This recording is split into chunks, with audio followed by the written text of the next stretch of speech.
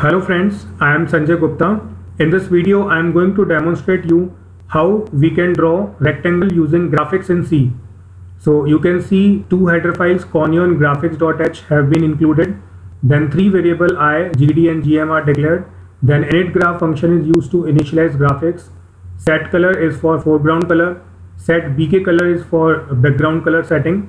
Then rectangle function is used. So you can see this rectangle function.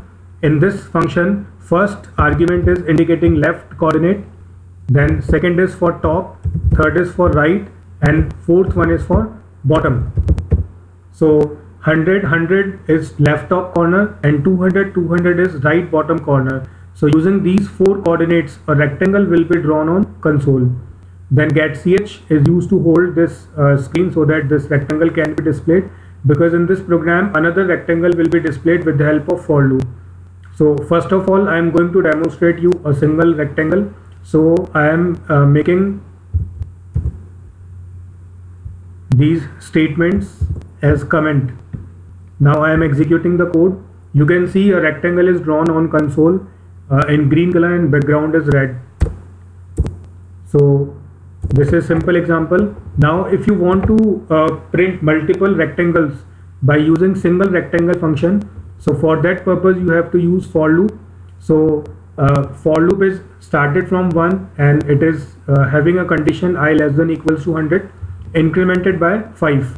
So here delay function is used.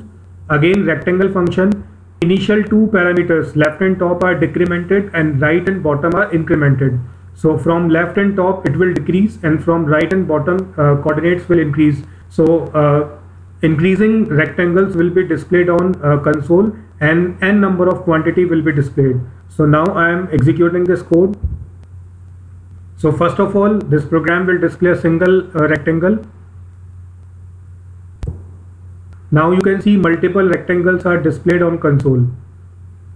So this is because of for loop and delay function. So friends, with the help of single rectangle function you can print multiple rectangles, but you have to put that rectangle function inside for loop. Now if you want to display only single rectangle at a time, so you can use clear device function. So clear device function will clean the previous output of the program and it will display the current output. So output will be like the lesser size rectangle will be erased after display and a larger size rectangle will be displayed.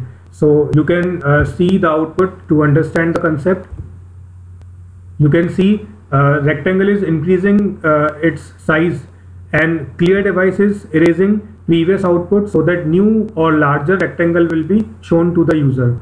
So friends, with the help of these concepts, you can print various kind of rectangles and you can use this concept in your project work so that your project can be implemented with the help of rectangle.